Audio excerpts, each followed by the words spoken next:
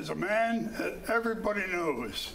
Good morning, Corey Young. Yes, good morning. Nice to have you with us this morning. Thank you for having me. Good to be here. I know you have some updates that you want to pass on, and we're all eagerly looking forward to this, but I want to find out just where you are now working, because I understand that you were Assistant Director of Dining Services. Correct. Where are you now? So right now I'm overseeing the fireside in the Potomac Cafe. So I'm actually out, not in the office down here by Village Square anymore. I'm actually relocated back into, well, actually I have a temporary office, I should say, where the old dining admin office was, if you can remember back when it was over there, because our kitchen is under reconstruction right now. So even the office is closed down.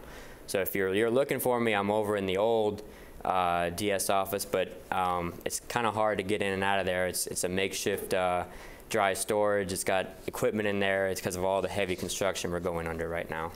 Well, Corey, I just wanted to find out what the change was, but I think more importantly right now is you have some important information you want to pass on. Sure. So I'm going to ask you to give us the updates. So what I'd like to do is I'll just go over some of the events that we're doing in August, and then I'll give you some overall updates about dining. Right.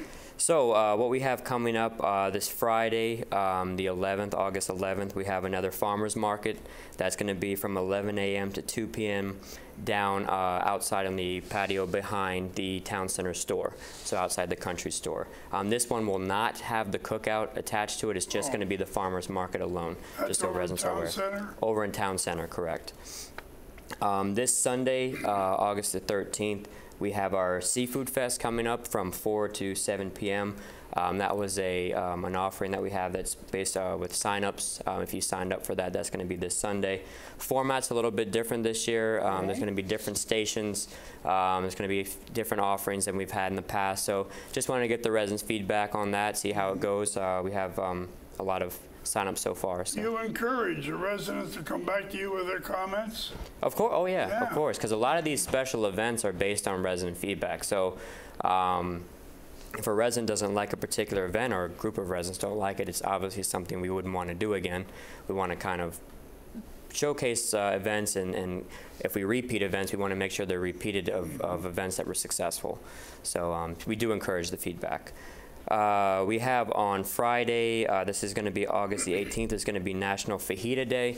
So there'll be fajitas offered in all of the dining rooms. Just another fun event to do outside of the regular menu that you normally see inside the dining room.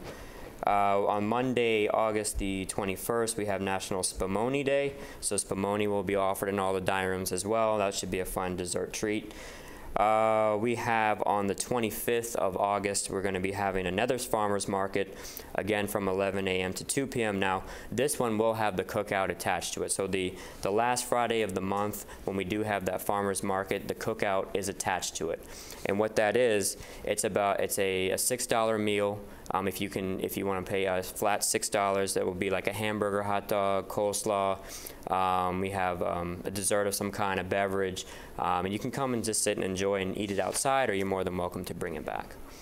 Give us the date again, please. The date for that is August the 25th. That's a Friday. And August where's it going to be held? That's the same location on that patio terrace right behind the store in Town Center. Okay. So that farmers market will stay in that location there.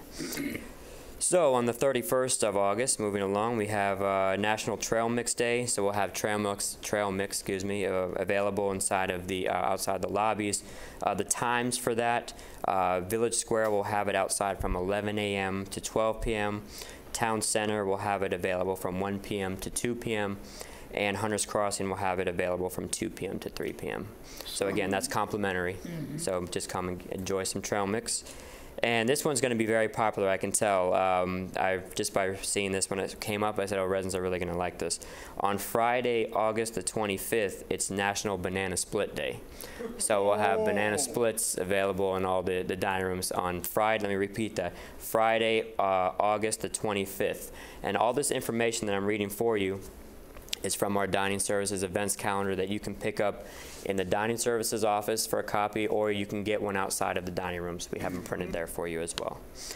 So we have a lot of fun events coming up in dining, a lot of good events I think residents will enjoy. Well, it sounds like it. So just some overall dining services updates for you. If you all, well, we all know Rainey, who was the assistant general manager in the Jefferson dining room. She has moved and transitioned over to be the assistant general manager in the Potomac Cafe. So she started there last week, so you'll see her there starting if you come over to the cafe this week. Amy, who was actually helping out in the cafe for a while, she actually had moved out of catering and was helping in the cafe. She's actually going over to be the supervisor in Jefferson because Nadia got promoted to the assistant general manager. So basically Nadia moved into Rainey's position, and then Amy went over to support Nadia and Tatanisha over there. So that's just some movement so everyone's aware about. Our catering manager, Patrick Jackson, has resigned, just so everyone's aware of that. So we're looking at who's going to fill in the meantime until we can get a new catering manager. He actually got a new job. He's going to be working, I think, in D.C. with the public schools, if I'm not mistaken. He's leaving Green Springs. He's leaving Green Springs. Erickson. Yes, he's got a job over in D.C. So he will be here, I believe, this week, but I think this week's going to be his last week in catering. Construction updates. So as residents and staff are well aware of, we're under heavy construction over in the Fireside and Cafe. We're in the first phase, which is going to take 6 weeks, so we're moving into week 2. It's going to take 2 phases, both encompassing 6 weeks. So we're looking at a total of 12 weeks for the entire project to be complete. Why you see some modifications to the menu over in the cafe is because of the very little prep space that we have inside of the kitchen now. So there's a big construction wall that's been put up. They're actually taking up the floor and they're redoing the walls, and they're actually putting it in a new freezer. So just so residents are aware, that's what's going on in there. I know you can't see it, but there's heavy construction in there. It's going on. Corey, I understand that the job done on the floor when they were putting in the new dishwashers looked so good that they want to now continue that. Is that true? Well, that's true. They are using the same floors. That floor that they use in the dishwasher is going to extend, and also the walls. When we redid the dishwasher, they put in new side walls up. They're going to actually mirror those walls inside the kitchen as well.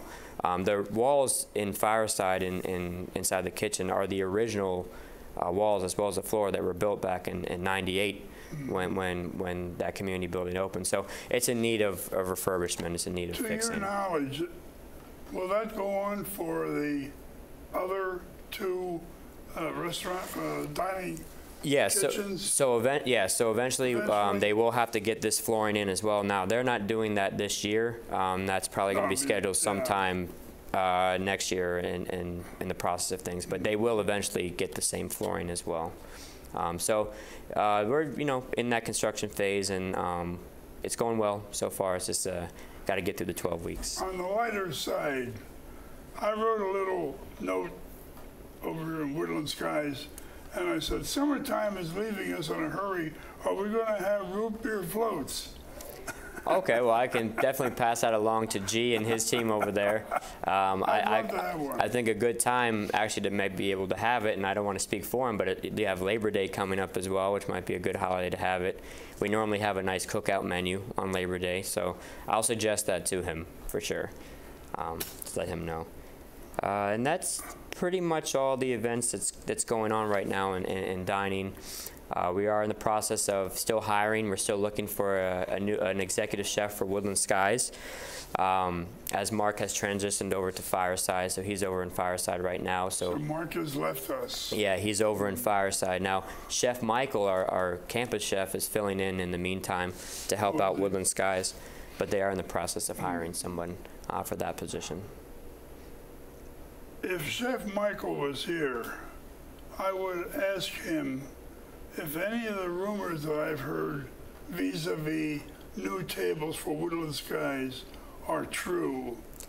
Can you comment on that? Well, they are true. Yeah, they are. That's actually something that I was working on with Ty and with Tatanisha before I moved over into Fireside in the cafe. So it's programmed maybe 6 months from now or whatever? I don't know the timeline for it, but that is true. I don't want to pin you down. Well, and the biggest thing that we're gonna fix is that we have a lot of complaints about the smaller square tables, that it's not enough room. Yeah, there's not enough room for diners to fit all of the items, and it gets very cramped, and it's hard for the EMVs and everything to get in.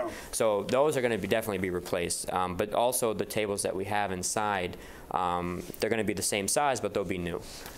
So that is true, and that's also something that will also go into Fireside eventually too. But make it clear to me, we won't have any more small tables? Oh no, well, okay, I don't want to say the wrong. You won't have any more of the small ones, those small squares. Right. Yeah, they're taking those out.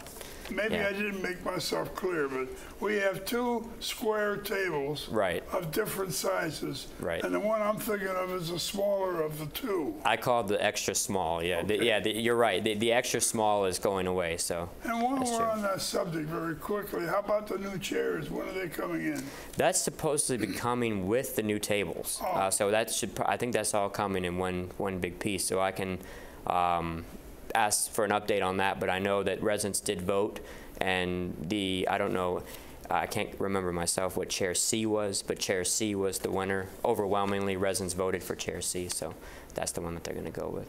Corey Young, you have been a fountain of knowledge here with all this good information. Well, thank you for having me. Well, I'm sorry to have to sign off here, but our time is up. Okay. I do want to thank you for coming on and taking time off from your busy day. Sure. And I'll let you go back to your 2 venues of responsibility. Construction zone, yes. Thanks for being on the show. Thank you very much for having me. Appreciate it. Stay tuned, folks, because we have the Pastoral Ministries coming up. But I do want to thank Corey for being here with us today.